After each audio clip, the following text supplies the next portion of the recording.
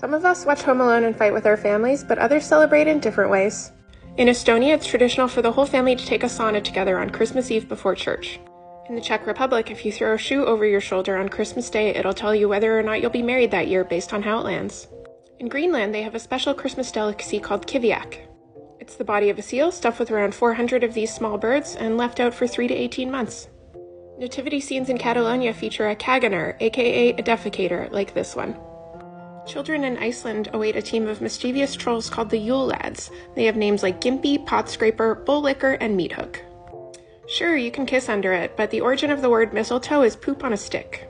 In Eastern Europe, some kids are told the story of the Christmas witch who gives a piece of silver to good children. But for the bad children, she cuts open their bellies, takes out their organs, and replaces them with pebbles and straw. And if those aren't creepy enough for you, there's always Elf on the Shelf.